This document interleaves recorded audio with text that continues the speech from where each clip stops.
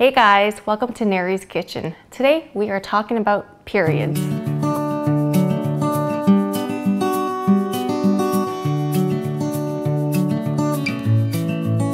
I'm talking about abdominal cramps, headaches, being tired, bloated, and mood swings. Ladies, does that sound familiar to you?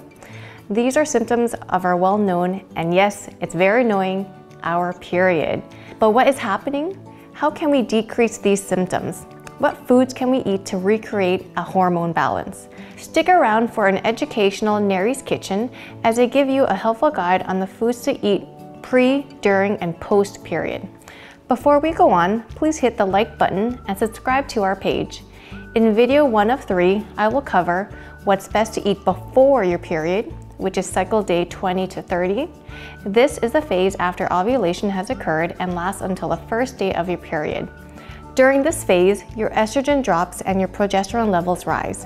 For your mind and body, this means that you'll likely have less energy and you'll feel the urge to slow down.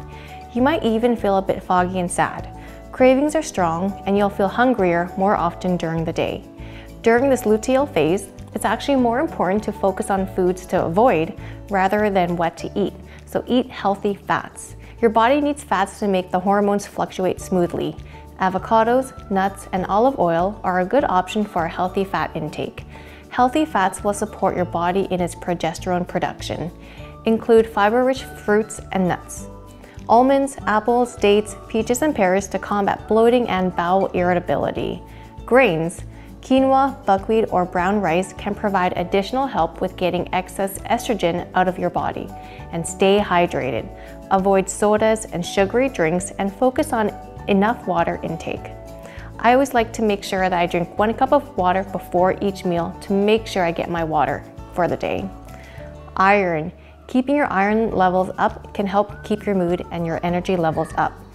It can also help with brain fog, so make sure to include iron-rich foods like nuts, beans, peas, red meat, and lentils in your diet. Reduce your intake of caffeine as this decreases absorption of iron. Also reduce salt intake. Eliminate processed salty foods as much as possible because sodium increases water retention, which in turn makes you feel bloated. Now you know which foods and lifestyle choices can help you feel better during your period. And keep the right ingredients on hand and stock up on healthy snacks. And please, if you haven't hit that like button, please do so now. And I will see you on the next Nary's Kitchen where I will cover what to eat during your period to keep your energy levels up. Bye for now.